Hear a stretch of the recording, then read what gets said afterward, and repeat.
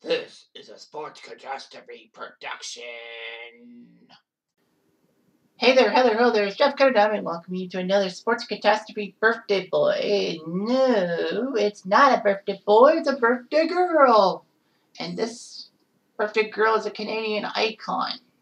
I know maybe being a little biased. I am, in a sense, but anyway, what she accomplished in women's hockey has got to be worth something. She's 43 years old, Hayley Wickenheiser. She's a resident physician and an executive for the Toronto Maple Leafs. Can't beat that.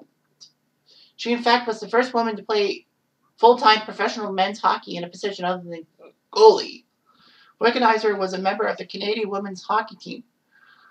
Her first appearance was 1994 at the age of 16, all the way up to 2017. So 23 years. That's amazing. Most people can't last 15 years in professional hockey, but 23 years. Whew. The team's career points leader, I guess, with 168 goals and 211 assists, obviously.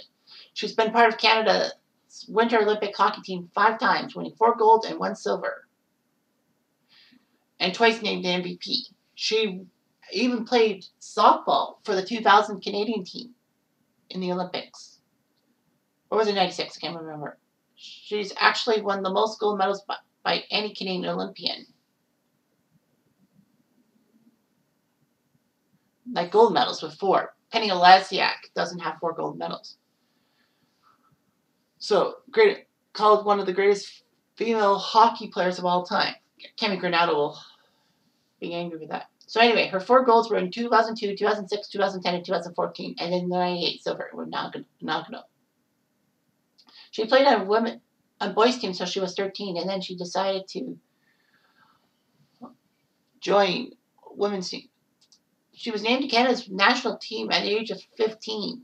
Her first tournament was the 94 World Championships and actually picked up an assist, playing 3 games. That's amazing how she was on part of a lot of teams that won gold at the World Hockey Championships. Of course, Canada won every World Championship in women's hockey from 1990, the first official one, till 2005 when they lost in the shootout on my 20th birthday, pissing me off, of course.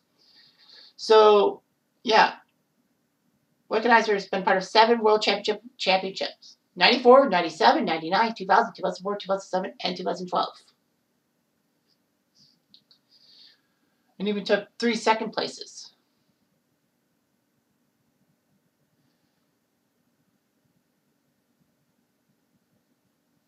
Anyway, Wickenheiser was part of Team Canada's first foray into women's Olympic hockey. It was a medal sport. Canada ended up taking second to the hated Americans, which ticked me off in a sense. Bobby Clark, who was the Team Canada GM for the men's team, actually was impressed by Wickenheiser and decided to invite her to be part of rookie camp in 98-99. That was amazing. Wickenheiser was the top player for the 2002 team that got revenge for their 98 Olympics loss by beating the Americans on their turf 2-1. Or was it 3-1? Sorry, it was 3-1 because of Jana Hefford's famous goal. And Hayley Wickenheiser making that big statement on TV afterwards, hearing about how the Americans would stomp on the Canadian flag in their dressing room. It says, I hope they still have that flag so that we can autograph it and give it to them. Of course, she also said that she thought that the official who was doing the game was a little biased towards the Americans. Well, it was an American referee. But Canada still won the game 3-1 anyhow. Canada beat Sweden in the 2006 Olympics. Sweden shocked everyone by taking care of the Americans in a shootout. So Wickenheiser looked good. Canada won the 2010 Olympics on home turf, beating the Americans 2-0. And then Wickenheiser was part of the team that in 2004 actually was down 2-0 to the Americans in the final 5 minutes before scoring 2 goals. True story. I actually had to go to a foot doctor to deal with getting my right big toe, like the nail, cut down because it was oozing black and all that. I missed the game, but in the reception area they had it on the radio. It was 2-2, and they tied it. I didn't know what happened in overtime, but then I saw the highlights of that. It was amazing.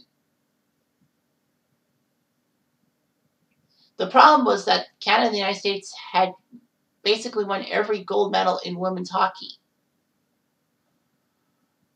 And ever since the event for the women's championship started in 1990, it's either been Canada or the US. She said that the talent gap was because North America has women's professional leagues and Europe doesn't really have much. And the European teams, women's teams, were not given the same level of support as the European men's national teams.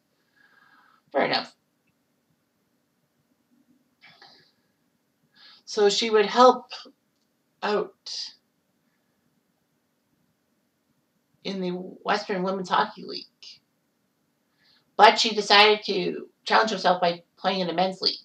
She would go to Salamat in the Finnish 3rd Division League, scoring a pair of goals. Wickenheiser chose to play in Europe because the game was more open and less physical. She almost went to Italy, but the Italian Sports Federation said that women were ineligible to play in the men's league. She could have played for Cincy in the ECHL, but she turned down the offer from Esposito. Ironically, Esposito was the one who brought the first woman to play in an NHL game, albeit an exhibition, Renault for Tampa. The Finnish Hockey Federation said that she could play.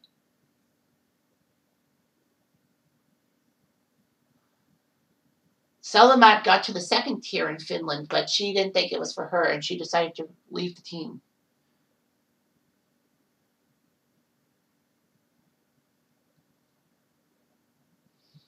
So, anyway. Where does it sound? Even though she had so much history playing for the Canadian national team, she actually,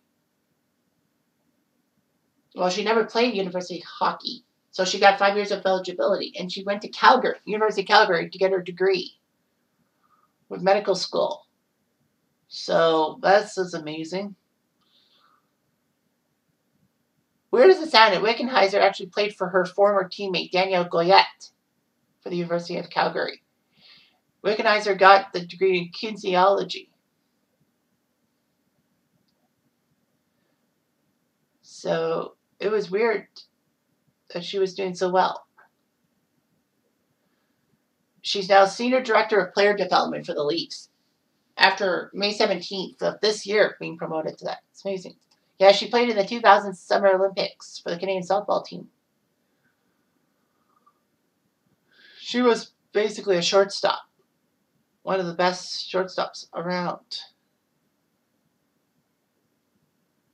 Wickenheiser actually competed for Simon Fraser University in softball. But Simon Fraser, at that time, was not part of the CIS. It was part of the NAIA. It was weird. So anyway, Canada didn't do so well. They were competitive, but they were not that great compared to the 2021 team that won bronze. Wickenheiser lives in Calgary with her adopted son, Noah. She's not married. Wow. I thought she had Noah. Anyway. So, Hayley Wickenheiser was actually made to be in NHL 13 alongside Cammy Granato. She could play for any team. All that. Well, as I said, she got a degree in kinesiology in 2013 and completed medical school at the University of Calgary in 2021. Hayley is actually the cousin of Doug Wickenheiser, who was the #1 pick in the 1980 NHL draft, to a lot of people's chagrin, because Montreal picked him instead of Denny Savard. That was pathetic. Of course, Doug Wickenheiser is also known in 1986 for the famous goal that won the Monday Night Miracle when the Blues were down big in Game 6 of the conference finals against Calgary, but rallied to win in overtime. Unfortunately, though, Calgary won Game 7. So, yeah. So, yeah, she's had a great career and is in Canada's Walk of Fame. You know, all hail the great woman in women's hockey and all that. I like watching women's hockey. In fact, one of the World Championships was in 1997 in Kitchener. Of course, I didn't live in Kitchener at that time, but it was amazing that Canada won in Kitchener. Wish I had been there for that tournament, but, you know, never happened. Anyway, I'm Jeff Diamond. I do.